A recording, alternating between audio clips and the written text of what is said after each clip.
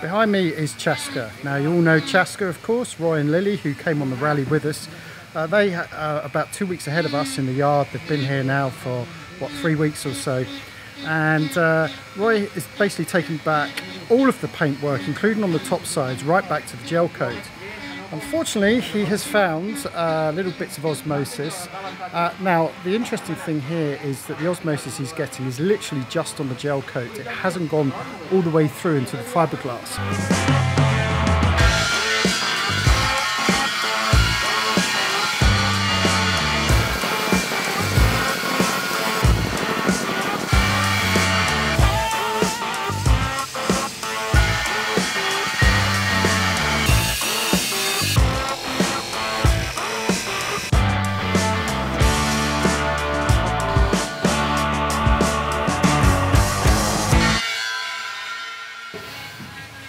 Since about a year after the boat, I started noticing little blisters in the top sides. There's nothing in the below the waterline, but just on the waterline and above the waterline, above and below each groove in the imitation planking, and it's I suspected it was osmosis.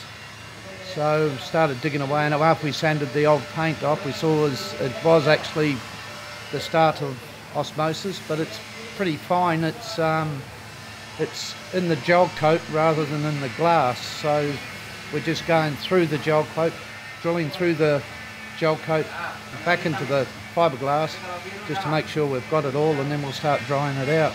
It's going to be a long, slow process, I think, but thank God it's not bloody bad, it's just pretty minor.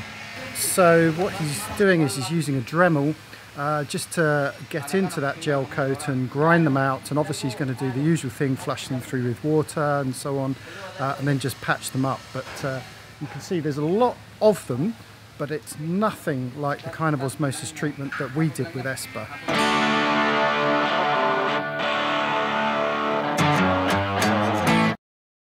Week 2 in the boatyard. Let's just have a quick look at what's been done so far. We started off, we got one of the local guys here, one of the contractors, to start doing the wet and dry sanding of the skeg and the rudder. Unfortunately, with wet and dry, it takes a very long time. Much better to do it with electric sander, which is what you can hear now. The lad that did the wet and dry lasted 2 days, and we never saw him again. I think his arms were aching a little bit. So we've got another couple of guys. We've got one person today, but the last couple of days we've had 2 people with the orbital sanders, and they've been cracking on. It's a slow process though. We've got all of that old anti-foul and the primer to take right the way back to the original Jotomastic 87, which is the barrier coat we put on in the refit. So where it's grey, that's good. So one of the things that we've got to do is take off the max prop. We're going to replace the dripless seal, and in order to replace the dripless seal, that means we have to pull the shaft. In order to pull the shaft, we have to take the max prop off completely, including the hub, so that we can get it past the skeg and the rudder. So we've got a max prop classic, and I'll just show you how this is configured and show you all the different Allen bolts that we've got to clean up and take off.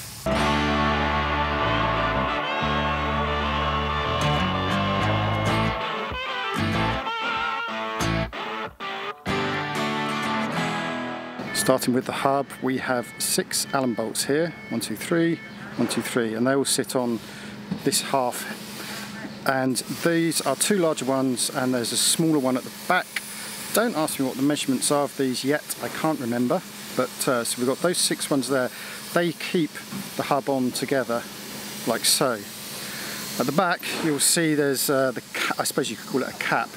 This holds the hub together at the back end. And so that is held on with a further 6 Allen bolts. Here you can see them, 1, 2, 3, 4, 5, 6. And then the last 3 Allen bolts are for our anode. Look at that anode, that's after 2 years.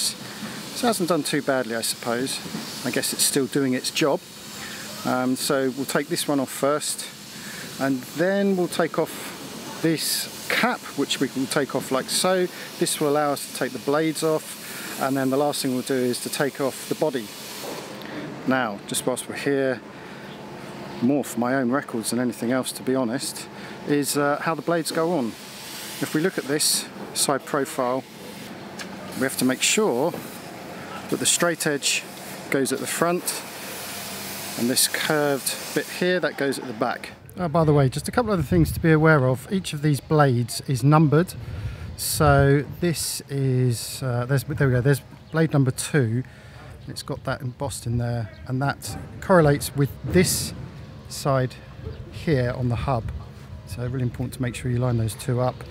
The other thing as well is that the previous owner had actually had this marked. So this hub only goes on in one position, and it's been scored here on the body and on the hub, so we know exactly where to put that when we come to put it back on. Very important. So I'll probably want to take the prop off in this position. Okay.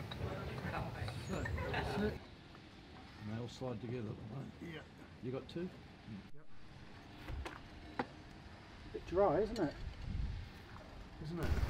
Right, thanks to Roy, just brought his angle grinder because mine's broken. Got to get a new one. But we've just used a wire brush on it and cleaned up the hub. Now look at this. This is very important. This has been marked on both the rim at the end there and on the hub itself. Those two correlate with each other, which basically says when these two are in line, the gear system inside corresponds to, there's one hole. I'll try and get inside here, see what we can see, but on this gear system is marked some letters, and in my case I think it's the letter K lines up with the hole that's inside there, so at least I know that this is in the right position. Okay, so with the central hub taken off, it now reveals this inside gear, and again this should be marked, and mine has a hole punched V on that spline, and that correlates to the V on the center hub there. This, by the way, just pulls out, and that is it. That's the whole thing done, and I think I can then take my shaft out with just this hub remaining.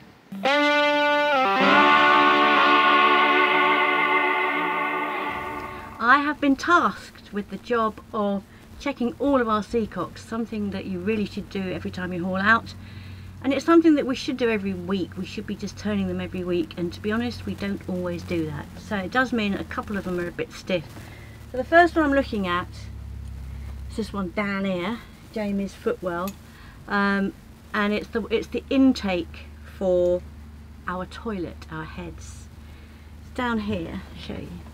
Originally, this is an old Blake's seacock. It came with the boat. They're really, really good. They're supposed to last forever, and it's still in really good nick. And it wasn't that colour when I opened up. It was the colour of what you see there.